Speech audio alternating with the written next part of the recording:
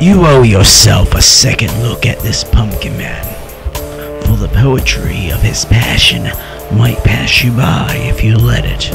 He is anything but your simple killer. Evil is a point of view, and talk to a hunter and vegan back to back, and the point lights up clearly.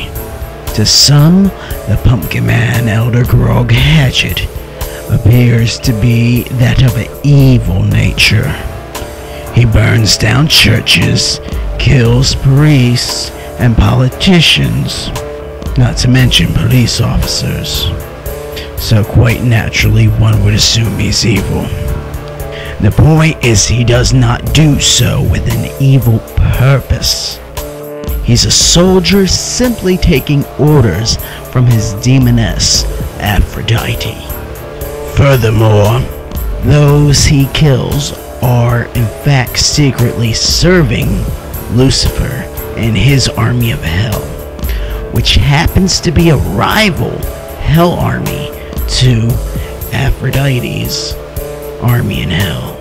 Now these different armies in hell are fighting each other for control of Earth. So he's a good servant to his demoness, to whom he happens to truly adore and love. That takes me to the next subject. He's a passionate pumpkin who loves poetry and the least of humankind, with a strong taking to the outcasted and suffered among God's children, both on hell and earth. He longs for what the humans have on earth, in particular, a family, which he ends up collecting out of human friends anyway. Now these passions put a wall between him and his goals, eventually creating major conflict, which creates his weakness. So the pumpkin is clearly not perfect. Who wants a perfect hero though?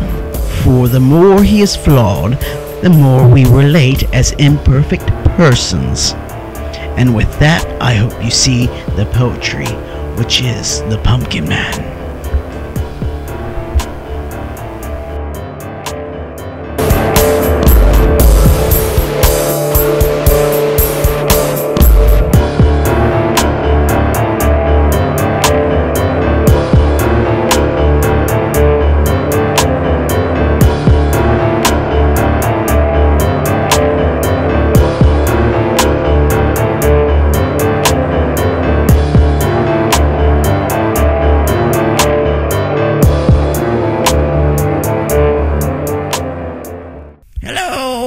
This is my cartoon. I hope you like it. If you don't, then I will be so sad.